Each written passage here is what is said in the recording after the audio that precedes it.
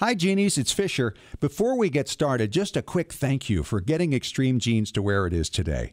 We're on radio stations all over America, and our podcast is growing exponentially.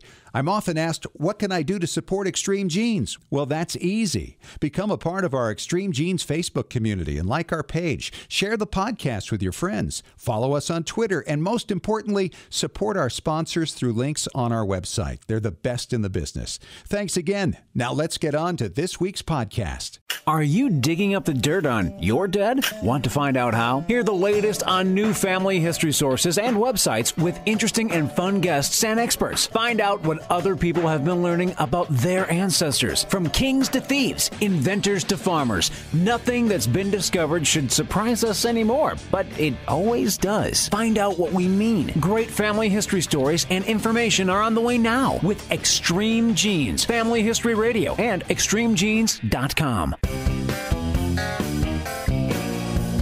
It's been this way for generations. Extreme Genes, Extreme Genes. Dates in the Bible don't quite match the marriage certificate.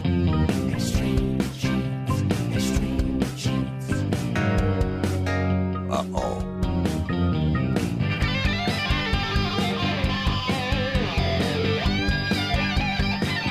And welcome back to another mind-blowing edition of Extreme Genes, America's family history show at ExtremeGenes.com. I am Fisher, your radio root sleuth, on the program where we shake your family tree and watch the nuts fall out. Well, it's great to have you, and we've got some great guests this week. Janet Havorka is back from FamilyChartMasters.com. And not long ago, I was teaching a class, and somebody said to me, hey, what do we do, though, if we want to have our stuff over here, and we want to have it over here, and we want to keep our own database? Isn't there just one button we could push that puts it everywhere? Well, the short answer is, of course, no, but Janet is going to help us to figure out some ways to make it a little bit easier to share the material we get and make sure it gets out there. So that's going to be a great segment coming up in about 8 minutes. Then later on in the show from Illinois, we're going to be talking to Deborah Bruns. She has been making some incredible discoveries in her own family. We're going to talk to her about that and what she found out about her grandpa. Always good to know about Grandpa. But right now, let's check in with David Allen Lambert. He is the chief genealogist for the New England Historic Genealogical Society and AmericanAncestors.org. How are you, David? Great. Greetings from Beantown. How are you doing, Fish? You know, last night I was up very late because we painted a room as we're getting ready for family to come in for the holidays. And so I sat up and did a little research, and I tracked down my first felon in the family, descended from the immigrant ancestor, a third cousin of my dad's. I found his mugshots from San Quentin. Oh, my goodness gracious. Well, hopefully it's the last criminal in your family. We're hoping. Yeah. San Quentin, he was a forger in 1928. Then I found the digitized accounts of his capture and what he was doing. I mean, it was crazy. See, I don't have to go that far back. I just have to look at my grandfather. He was in jail for being a bootlegger during the Great Depression. So. These stories are out there, too, and we can get them now. That's true. I haven't found a mugshot of him yet, but I have found his prison records and a variety of articles in the newspaper stating that George Lambert should give up the liquor business. So what do we have in our family Histoire news this week? Well, in honor of November being the month we celebrate Veterans Day, I wanted to tell you that the oldest American veteran is the soon-to-be 110-year-old Frank Livingston of Lake Charles, Louisiana. Wow. Yeah, this young man joined the Army in 1942 and served right through the end of 45. His memory is sharp. I watched an interview with him online, and it's great to know that he has some close company because Richard Overton, who is thought to be the oldest veteran of World War II as of last year, is 109. So he's a little younger. Oh, he's just a kid. Well, you know, it's funny. Veterans from the wars lasted a long time. I mean, the last veteran from the Revolutionary War died 4 years after the Civil War. I mean, you have World War I veterans that were alive right until 2011 when Frank Buckles died. I mean, it's amazing. These guys lived for a very long time, and if you really think about it, my dad was in World War II. I'm sure you had relatives in it as well, and it's like they could be living for the next 25 years if these 90-year-old guys live to be supercentenarians. That's right, into the late 2030s. Exactly. And, you know, it's so important to get these stories down. People on social media always post a photograph of a vet or they thank a vet online, which I always try to do around this time of year. But it's so important to get these stories down. Are you aware that the Library of Congress for a while now has had a program to record the stories of veterans? Yes, and it's fabulous. Oh, it really is, because, everyone thinks Library of Congress has to be Abraham Lincoln or Teddy Roosevelt or Franklin Delano Roosevelt. No, it can be about your dad. And if your dad's still alive and he was a veteran or your mom was a veteran, the Library of Congress has on their website the details to record these stories, capture these images and videos. It's like a time capsule left over from the 20th century for future generations. It's fabulous. Love it. Well, I'm going to go to the other side of the world and talk to you about recent news from Moscow. Remember a few years back, they had found the remains, they were pretty sure, of Czar Nicholas II and his family? Right, yes. DNA has helped out a great deal. At the end of September, they re-examined the jawbones of both the Tsar and Empress Alexandra, and I think also a neck bone of hers. They abstracted mitochondrial and Y DNA from the remains and also matched it up with blood from a shirt that the Tsar was known to have worn. And it's a perfect match. So the Tsar and the 5 children are now accounted for that were obviously executed during the revolution. Now the jury's basically still out with the Russian Orthodox Church waiting to decide if they want to believe these results. It's amazing. I mean, DNA has so unraveled this mystery. Speaking of that, Harvard University over in Cambridge, across the river from us, has made a remarkable new free database on colonialnorthamerica.library.harvard.edu. You can find over 150,000 color images from the Harvard archives covering from the 1600s right through to the early 1800s from their collection. It's amazing. Ooh, that is fun. There are maps, charts, drawings, diaries, letters from presidents and former governors, some really great stuff, but it's searchable by last name or by community, so you can put in a search for your family or where they lived and see if they come up in one of these documents.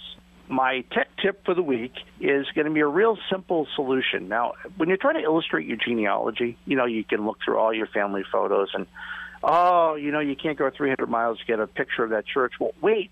The church burned down 50 years ago. Go on to eBay and put in a search for your community. For my hometown, I put in that town in Massachusetts, and I searched for postcards. The old penny postcards that were produced from the early 1900s, yes, sometimes right through the 1960s and 70s, are great for that. I'm sure you've purchased a few in your time doing some genealogy. I absolutely have, and I got a few from my dad's hometown in Bogota, New Jersey. I have a penny postcard taken about 10 years before my father was born, and it's the only known image of the house that he was born in. Wow. It's in the corner of the postcard, but I know exactly where he was born in 25. And sure enough, there's a trolley coming around the corner, and there's the building right next to it. So it was the best $5 I ever spent. Yes. So it's real simple. You can set up on eBay search terms. So if you're looking for Abington, MA, Abington, Mass, or Abington, Massachusetts, and then just add the word postcard, and it will send you an email anytime that something gets listed. So build your own little town archives of where your family lived. Nice tip. Well, like I say, it helps illustrate your family for really low cost, and the images are out of copyright. Perfect. That's really even a better part. This week, our free guest user database on AmericanAncestors.org is going to take you a little further south of the border. We have 18th through 20th century Guatemalan records, and this is brought to us courtesy with our joint partnership with FamilySearch.org. And it's just another way that NEHGS in Boston allows you to see that we're far more than what New England in our title is. Exactly. All right. Great stuff, David. Thank you so much for coming on, and we'll talk to you again next week. Talk to you next week, my friend. And coming up next, we're going to talk to Janet Hovorka from FamilyChartMasters.com about how to coordinate getting your data out to many different platforms with the least amount of effort. That's coming up in 3 minutes on Extreme Genes, America's Family History Show.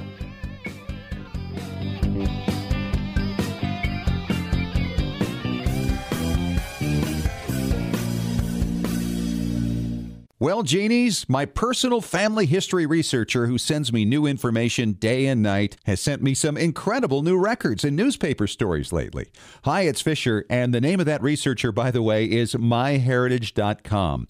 It's the hardest working service in genealogy, looking for records of your family 24 hours a day, 7 days a week. Yes, even while you're sleeping. How does it work? MyHeritage uses hundreds of algorithms to match your ancestors to over 5 billion records from around the world. world, and with 97% accuracy. That means no more wasting time figuring out whether or not a match really is a match.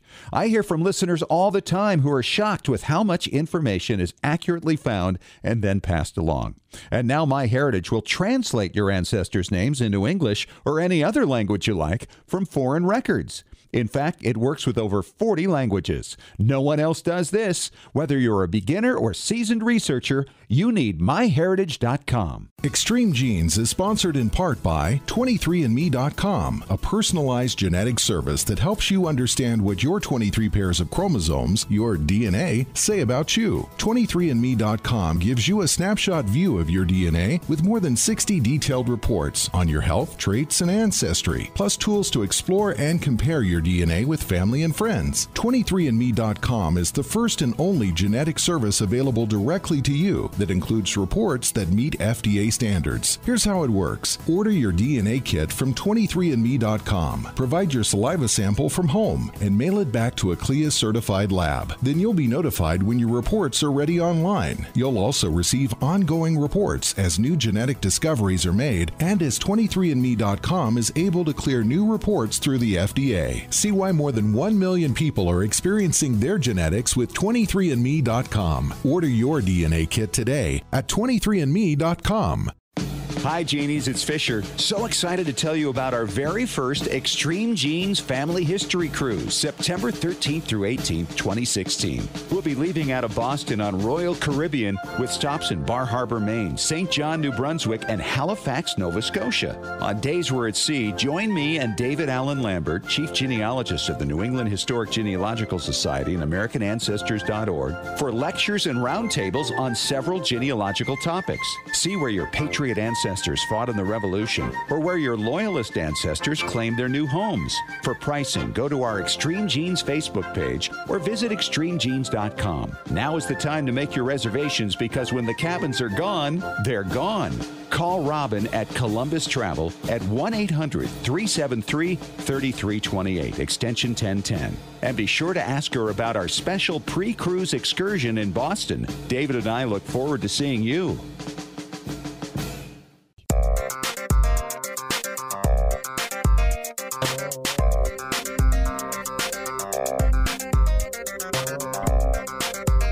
And we are back. Extreme Genes, America's family history show on extremegenes.com. I am Fisher, your radio root sleuth.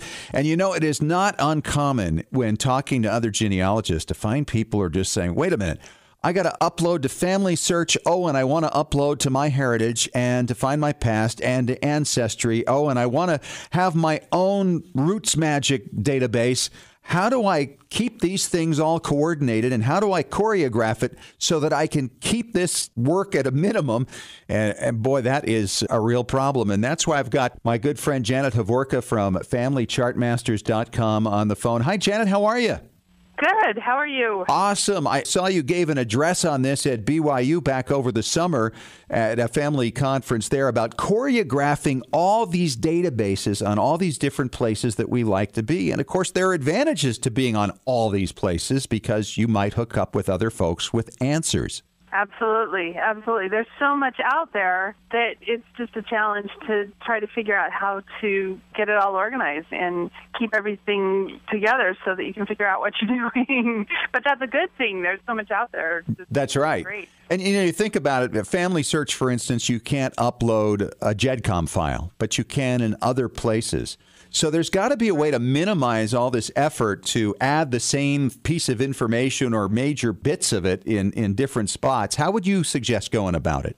Well, that's why I developed this class that I taught. Is we're seeing with charts, when we ask people to send us their information, they used to just say, oh, well, I can send you my Roots Magic file or my Path file, or I can download it from Ancestry or something like that. But over the last 2 or so years, most people now are saying, well, my mom's side is over in Ancestry and my dad's side's over in Roots Magic or whatever. And people are getting a little scattered, and that's why I kind of put this together. I think the biggest key is to find a place to plant your tree, that you have to have one go-to place. And that can be a number of different places, but you have to have one place to plant that tree, and then you can go out and look for other information to bring back to that tree. So, yeah, that makes sense. So the biggest thing is pick one place. And then the key to that is to decide, after you figure that out, you want to decide whether to keep it online or offline. And now, wait, let's stop right there for a minute. Why would anybody want to do it offline?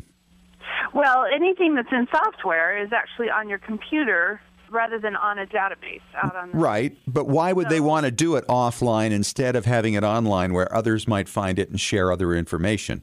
Well, there's some good reasons to do it offline.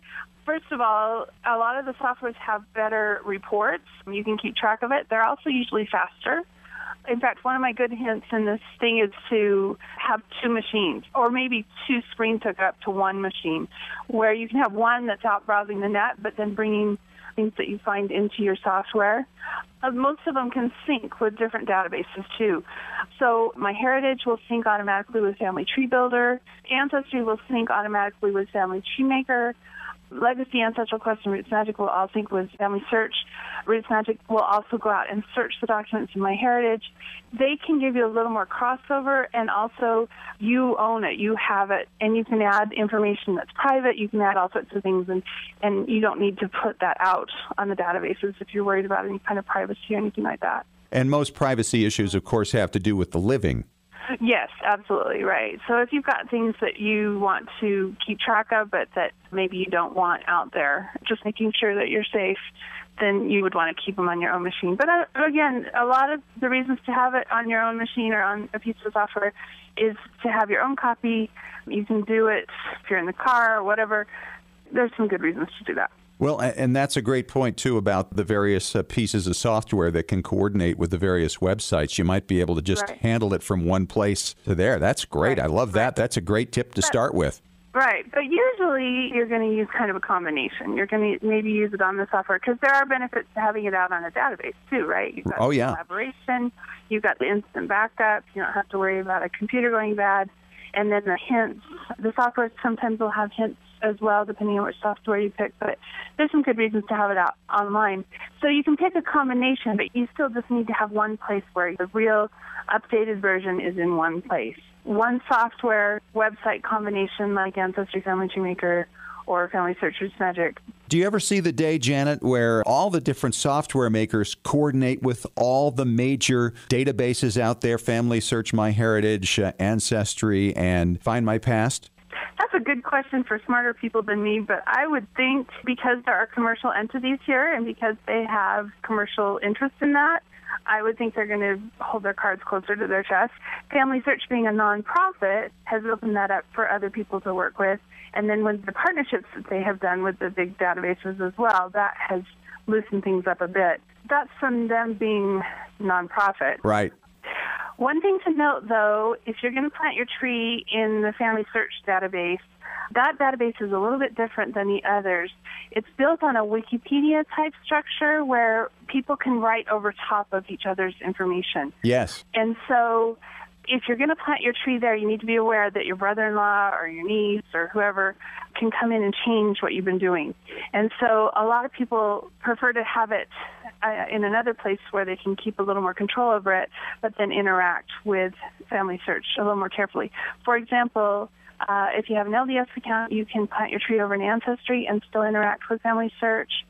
You can plant your tree in one of the softwares that work with Family Search and then also use it with Ancestry and Family Tree Maker and things like that. There's a lot of ways to kind of correlate it together, probably more than we can go into here quickly on the radio, but lots of good ideas about how to use the softwares together and the databases together by syncing with the software and then moving that data from the software over into another software that then syncs with other databases as well. Well, that's the nice way to go. I was teaching a class once and talking about this very point, and the guy said, well, this is really very inefficient that I can't coordinate everything from one place. And so these are great answers. All right, what else do you have, Janet?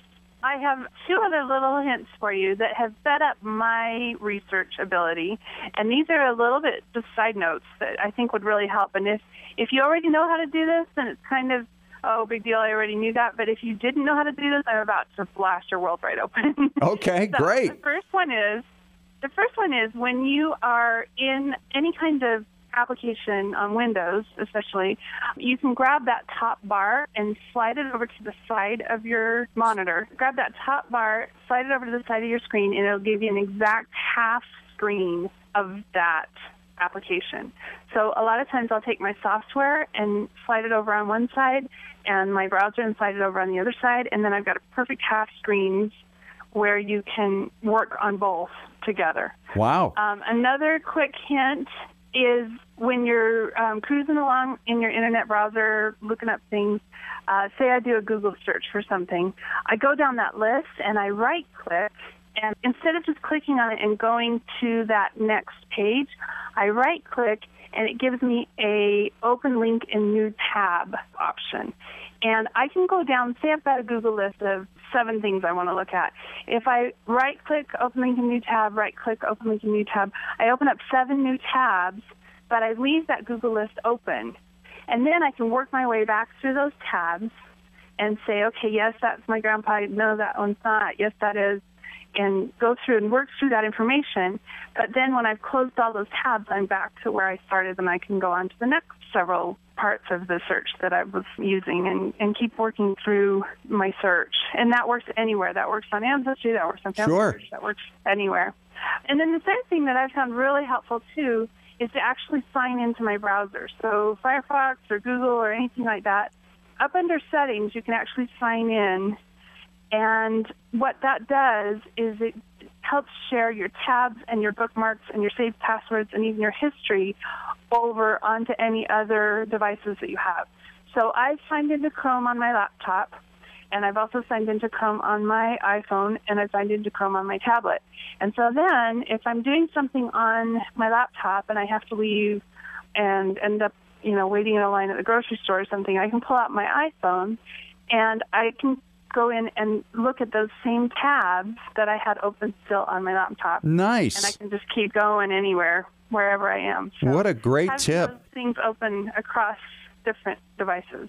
Well, I think that's all great advice, because it really, at the end of the day, there's no way to take everything and share it with every place. You've got to work on some places, and you got to supply information here a little bit, but there are some little tricks, and I like them. Great ideas, Janet. And then bring it back to your planted tree. Yep. Back to the planted tree, and that's the place. I've come to much the same conclusion, but I wish I'd have taken your class a while ago. I had to figure it out for myself. Well, I'm glad you figured it out. Hopefully these ideas will help some other people, too. Absolutely, yeah. One home base, and then you work and spread and share to some of the other places as well. Great ideas. She's Janet Hovorka, FamilyChartMasters.com. Thanks so much for the advice and great ideas, Janet. Great to talk to you. And coming up in 5 minutes, we're going to be talking to Deborah Bruns. She's in Illinois. She's been working on her family history for 10 years now, and she's found some interesting things, particularly about old Grandpa. We'll tell you about it coming up in minutes on Extreme Genes, America's Family History Show.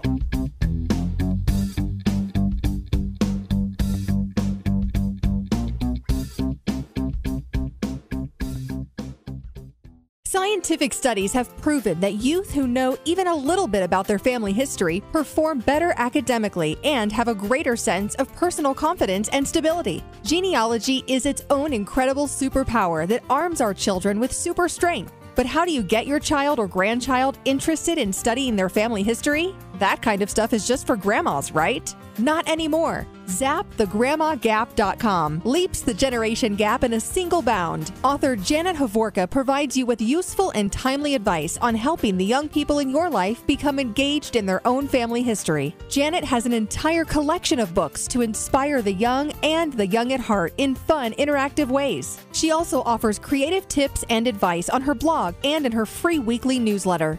Stop by ZapTheGrandmaGap.com today to sign up for Janet's free email newsletter with 52 weeks of easy tips, free downloads, and order your set of resource books and workbooks. Looking for an easy way to show off your family history and share it with your family? Family Chart Masters offers beautiful custom pedigree art pieces and inexpensive family reunion draft charts in any design or size that fits your needs. With a free consultation at FamilyChartMasters.com, you can get started creating a new family masterpiece. Family Chart Masters has over 11 years of experience in creating and printing family charts. They can print any style of genealogy chart from any genealogy file and can create exactly what you're looking for. You'll work with a specialized and talented consultant whose goal is to make you happy. Decorative charts make fantastic gifts for all occasions. And with Family Chart Masters' option of ordering duplicate charts at half price along with your original purchase at full price, you can afford to give a family heirloom to each member of your family. Contact Family Chart Masters today at FamilyChartMasters.com for your free consultation. Family Chart Masters will give the greatest care to your family history.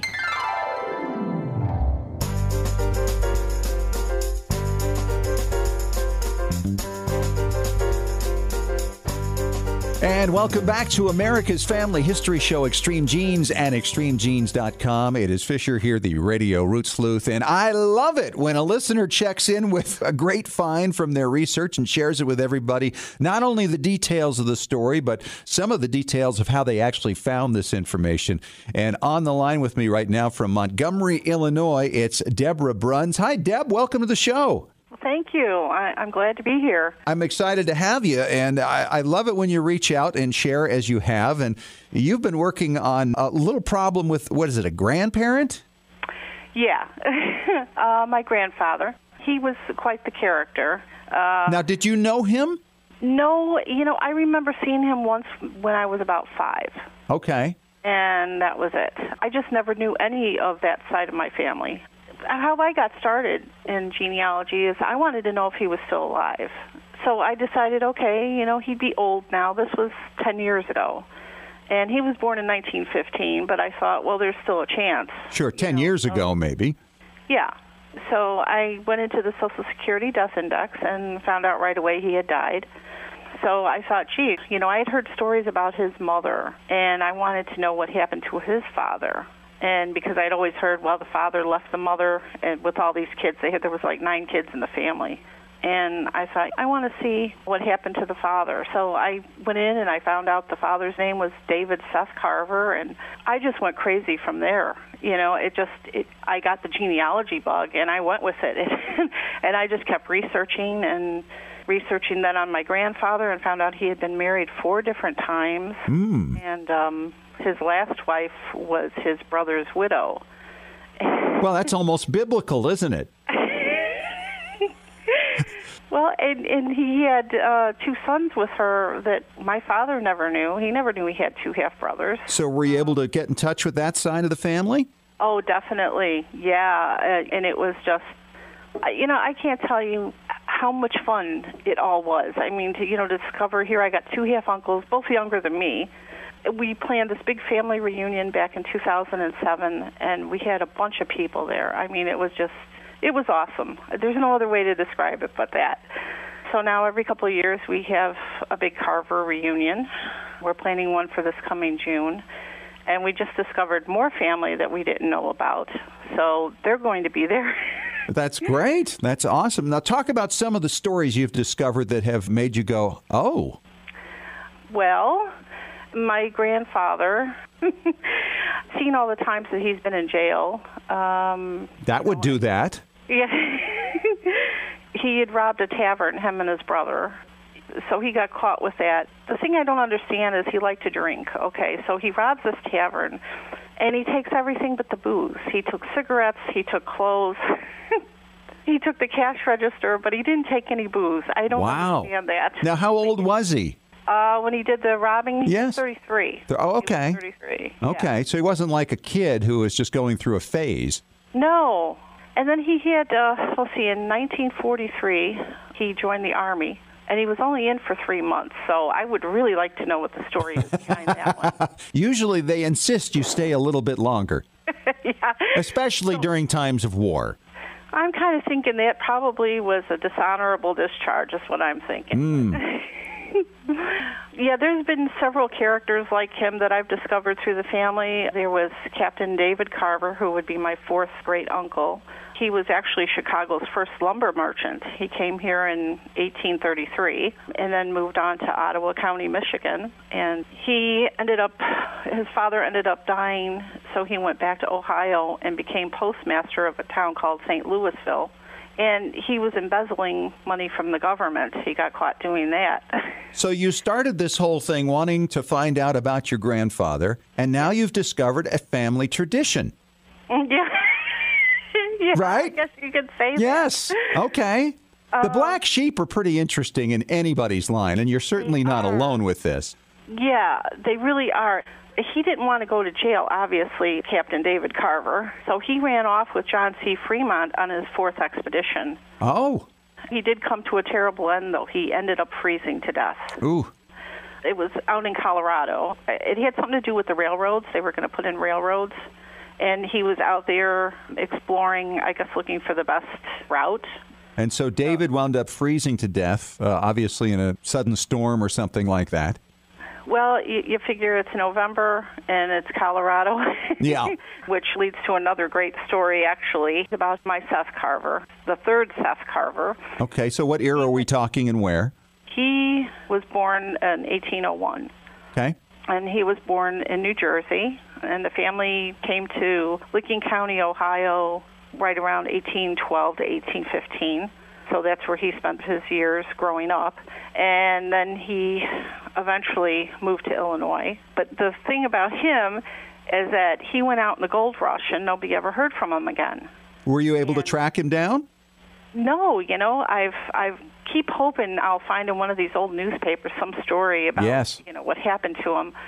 I looked for him for so long and couldn't figure out anything, and then finally I found an article that was written about his grandson, Dr. Charles Carver Ryan, that mentioned that he went out west in the gold rush and the family never heard from him again.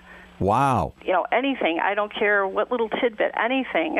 Yeah, right. You hope to find. Of course, it's, I always say, if you give me enough fuzz on the tail of the cat, I can pull in the whole cat. Yeah. Right? Yeah, just every little bit. I mean, it just adds to the story, and eventually you can put all these pieces together and you come up with something, and that's what happened with Captain David Carver. I mean, I kept getting little tidbits, and finally I was able to piece together most of his life.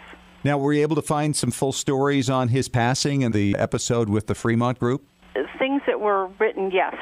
There was some diaries written by some of the people that survived. There was an article in a magazine back from 1994. So, you just kind of put all these little things together, and that was a horrible expedition. I would actually like to find some movie to watch, that might be about that whole expedition. I think that would be nice if there is a movie out there. Well, that's a good question. Maybe back in the 1930s, they did an awful lot of historic-based flicks at that time. Have you written any books on this yet for your own family? Yes, I did. Back in 2007, I wrote a book, Seth Carver and His Descendants. But it's so outdated now. I have found out so much more since then. Yeah, that happens. I'd like to do another book when I think that I can't go any further, when I think I'm about discovered everything I'm going to. And we also have a DNA project going on. I love DNA. I'm really into the DNA stuff. It's exciting. Well, keep going, Deborah. It sounds like you found quite a bit. You picked the right 10 years, by the way, to get started in, because everything's been happening in the last decade.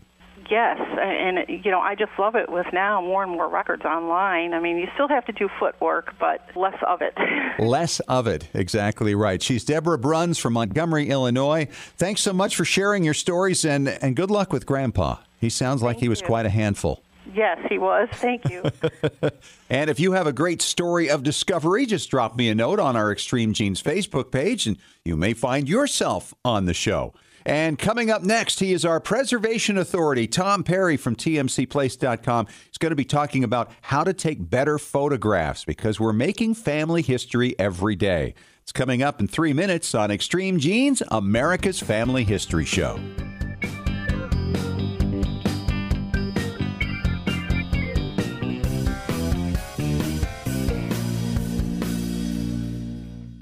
Extreme Genes is sponsored in part by 23andMe.com, a personalized genetic service that helps you understand what your 23 pairs of chromosomes, your DNA, say about you. 23andMe.com gives you a snapshot view of your DNA with more than 60 detailed reports on your health, traits, and ancestry, plus tools to explore and compare your DNA with family and friends. 23andMe.com is the first and only genetic service available directly to you that includes reports that meet FDA standards. Here's how it works. Order your DNA kit from 23andMe.com. Provide your saliva sample from home and mail it back to a CLIA-certified lab. Then you'll be notified when your reports are ready online. You'll also receive ongoing reports as new genetic discoveries are made and as 23andMe.com is able to clear new reports through the FDA. See why more than 1 million people are experiencing their genetics with 23andMe.com. Order your DNA kit today at 23andMe.com. Well, Genies, my personal family history researcher who sends me new information day and night has sent me some incredible new records and newspaper stories lately. Hi, it's Fisher, and the name of that researcher, by the way, is myheritage.com. It's the hardest working service in genealogy, looking for records of your family 24 hours a day, 7 days a week. Yes, even while you're sleeping. How does it work? MyHeritage uses hundreds of algorithms to match your ancestors to over 5 billion records from around the world, and with 97% accuracy. That means no more wasting time figuring out whether or not a match really is a match. I hear from listeners all the time who are shocked with how much information is accurately found and then passed along. And now MyHeritage will translate your ancestors' names into English or any other language you like from foreign records. In fact, it works with over 40 languages. No one else does this. Whether you're a beginner or seasoned researcher, you need myheritage.com. Here it comes, the 6th Annual Roots Tech Conference in Salt Lake City, Utah, February 3rd through 6, 2016, at the Salt Palace Convention Center. The conference, hosted by Family Search International, is the largest family history and technology conference in the world. This year's theme will be celebrating families across generations. It's the perfect place to be inspired to discover, preserve, and share family connections and stories across generations, past, present, and future. At Roots Tech, you'll find some 200 engaging classes with experts from all over the world. Enjoy daily sessions with well-known keynote speakers and learn all about the new tools available to help you in your journey in the massive exhibition hall. Passes start at $29. For more information and to register, visit rootstech.org. Hope to see you February 3rd through 6th in Salt Lake City, Utah.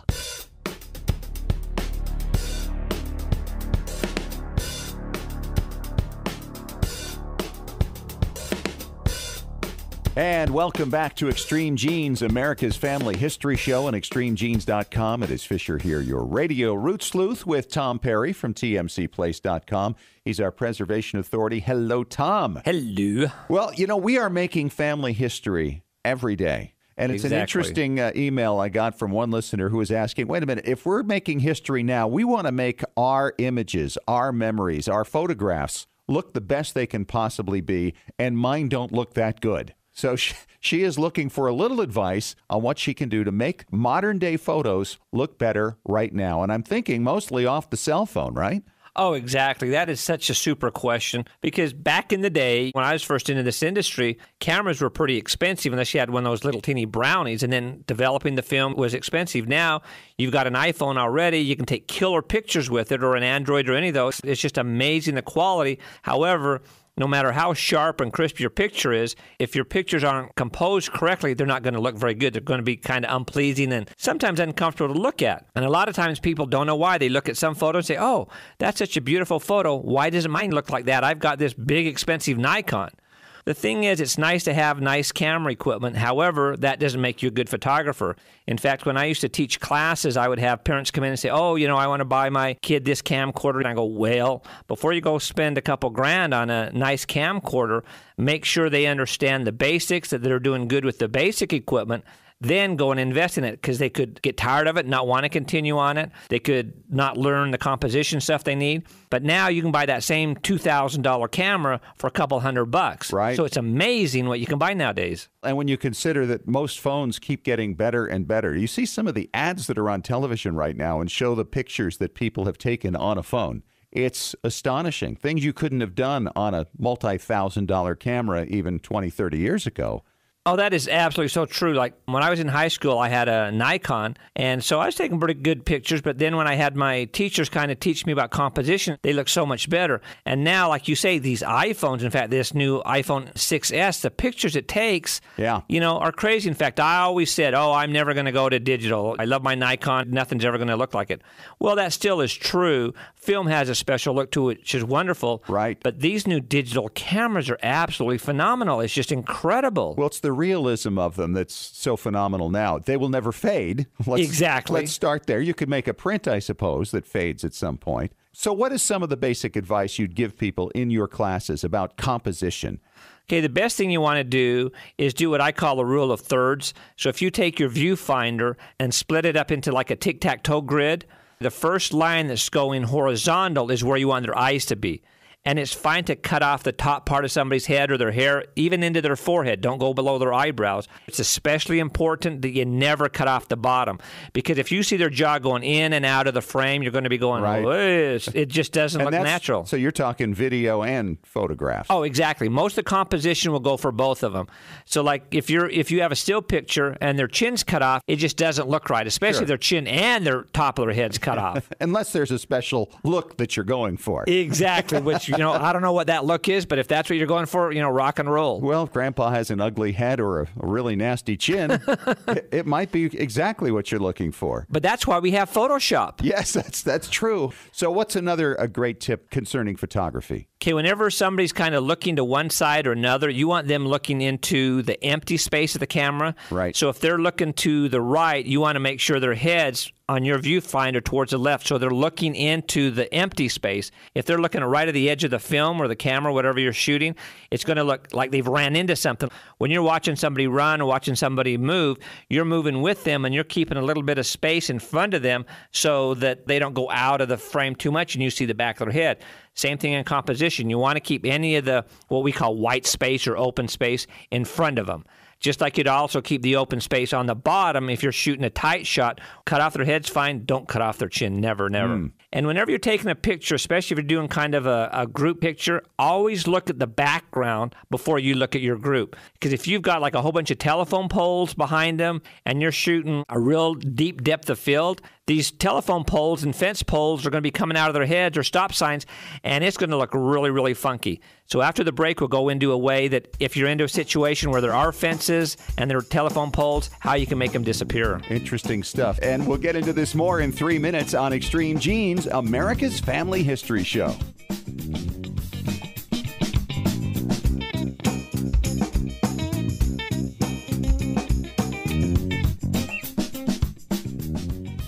Looking for an easy way to show off your family history and share it with your family? Family Chartmasters offers beautiful custom pedigree art pieces and inexpensive family reunion draft charts in any design or size that fits your needs. With a free consultation at FamilyChartmasters.com, you can get started creating a new family masterpiece. Family Chartmasters has over 11 years of experience in creating and printing family charts. They can print any style genealogy chart from any genealogy file and can create exactly what you're looking for. You'll work with a specialized and talented consultant whose goal is to make you happy. Decorative charts make fantastic gifts for all occasions. And with Family Chartmasters' option of ordering duplicate charts at half price along with your original purchase at full price, you can afford to give a family heirloom to each member of your family. Contact Family Chartmasters today at FamilyChartmasters.com for your free consultation. Family Chartmasters will give the greatest care to your family history. When was the last time you heard your grandmother's voice or saw your family enjoying life back in the 1950s or 60s? If the reason is you haven't known what to do with your old recordings, videos, and films, here's your answer. The Multimedia Center in Salt Lake City. We brought in a video project to the Multimedia Center, and overnight they duplicated it to DVD so we could meet our deadline. The Multimedia Center, 2870 East, 3300 South, Salt Lake City. Open Monday through Friday, 10 to 6. Call 801-483-1717 or go to transferduplication.com. Scientific studies have proven that youth who know even a little bit about their family history perform better academically and have a greater sense of personal confidence and stability. Genealogy is its own incredible superpower that arms our children with super strength. But how do you get your child or grandchild interested in studying their family history? That kind of stuff is just for grandmas, right? Not anymore. ZapTheGrandmaGap.com leaps the generation gap in a single bound. Author Janet Havorka provides you with useful and timely advice on helping the young people in your life become engaged in their own family history. Janet has an entire collection of books to inspire the young and the young at heart in fun, interactive ways. She also offers creative tips and advice on her blog and in her free weekly newsletter. Stop by ZapTheGrandmaGap.com today to sign up for Janet's free email newsletter with 52 weeks of easy tips, free downloads, and order your set of resource books and workbooks.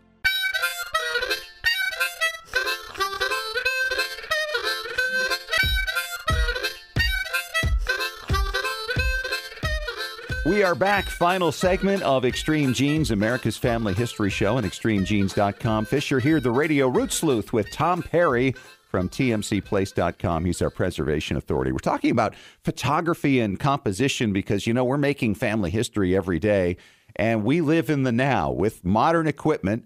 And one thought I had, Tom, as you were going through some of the things concerning composition in the first segment, is that you can learn a lot by watching movies. When you go to the movies, step back a little bit in your mind as far as the story is concerned and look at how they film people in terms of the spacing they give it, in terms of the rule of thirds like you talked about. In fact, one movie I love is Oh Brother, Where Art Thou with George Clooney. Watch it again and do exactly what you said.